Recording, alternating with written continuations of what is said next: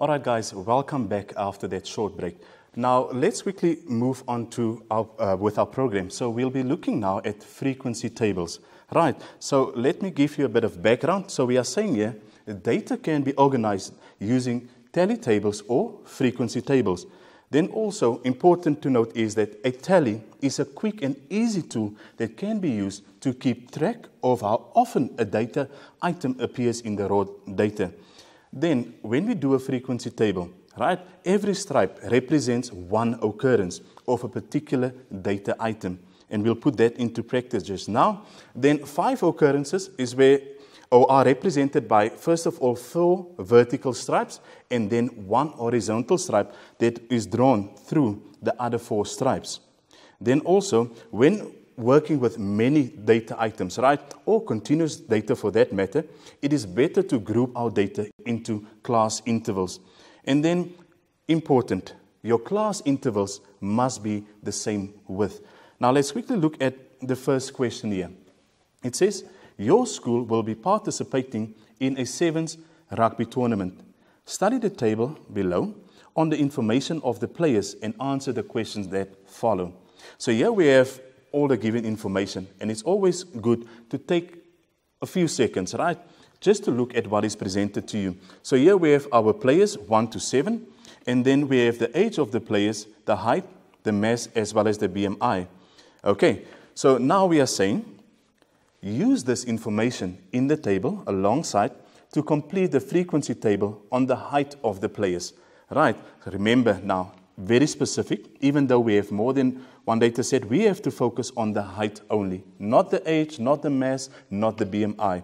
Okay, so now we want to know how many of these players will be, or has a height of between 1.2 and 1.55 meters. So looking at the first player, right, definitely not within that range. We agree.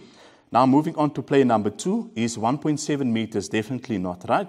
Moving on to player 3, 1.62, not within that range.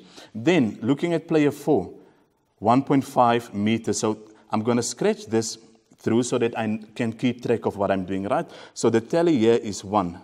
I'm not done, so therefore I can't complete the frequency as yet. Player number 5, 1.75, definitely not. Player 6, 1.56, also not in that range. And then player 7, 1.85 meters. So therefore, it's only that one player, so the frequency remain 1. Right? I'm moving on to the heights between 1.5 and 1.65 meters. So I'll start with the first player again, 1.65, definitely. So this tally here will be 1. Player number 2, 1.7, that will be too tall, right? Player number 3, 1.62, definitely within that range, so I'm going to tally that one as well. Then we move on to player number 5, which is 1.75, definitely not. Player number 6, 1.56. So can we see that one? I'll scratch because it will definitely be within this range. So therefore, I count 1 to 3, my frequency becomes 3. Okay, moving now to a height of 1.66 and 1.85 in between. First player is 1.7, so we agree it's within that range, right? So I tally that one. Moving now to player 5, 1.75, definitely also right, so I tally that one. And then the last one, 1.85 meters, so he will also be in this category. We agree. So therefore, I'm going to tally that. Okay? So if you look at this, we already have all our players. So therefore, there will be no one in this specific range, right?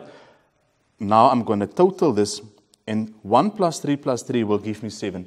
It's always important to total your frequency. Remember, we said there are 7 players here. Can you see? So that means we are perfectly correct because it relates to the amount of players. So I hope that makes sense. Let's move on to our next question. Next question says, use the data from the table alongside to answer the following question. So there is again presented to us the player information. So question 2, it says arrange the mass of the players. Right, this time we're going to work with the mass of the players in descending order. Now guys, it's important for you to know, to study your terminology, your definitions, and also to know when to use which formula. So in this case, what's important, we are working with mass, first of all, and then we must understand, we must know what does descending mean. So descending means from big to small, right? So therefore, I'm going to go to my column that says mass, right? So I'll start off, I go and see the biggest number here will be 72. So I'll start by saying 72. I note there's another 72 here, right? So I'm going to list that 72 as well. Then after that, it will be 68. After 68, it will be 66. Thereafter, I move on. Now I see there's a 65 as well as another 65. So I'm going to list both 65 and 65. And lastly, I'll have 62. Remember, there are 7 players, so let's quickly check. 1, 2, 3, 4, 5, 6, 7. So I definitely included all of them. So important here, descending means from big to small. Right, looking now at question number 3. We are saying here that name one data collection instrument that could have been used to gather this information. Right, so here we could have given them a questionnaire, right, we agree, on which they answered all these specifics there about their age, the height, and so on. Right, and then moving now to this next question, it says, identify the tallest player. So looking at the frequency table, right, so I move 1.65, 1.7, 1.62, 1.5, 1.75, 1.56, 1.85. Looking at this, we can see that the tallest player is player 7, right? We are not asking for the height. Very important. It says identify the tallest player. So the tallest player is player number 7. All right. I hope that's clear. Then question number 5. What percentage of boys, so we want the percentage, weigh more than 70 kg, right? So if you look at this, the mass, even here, if you look at this, how many of these boys weigh more than 70? You can see it's the 2 here, 72 kg and 72 kilograms, right? So therefore, it will be 2 out of these 7 boys, right? I want a percentage, so therefore, I will multiply by 100. So I'll take my calculator, 2 divided by 7 times 100. So that will give me, and I'm going to round my answer off to 2 decimal places. That gives me 28.57, right? And it's percentage. Guys, I hope that makes sense. All right. Okay, so at this moment in time, let us take a short break. After the break, we'll continue with measures of central tendency. See you now.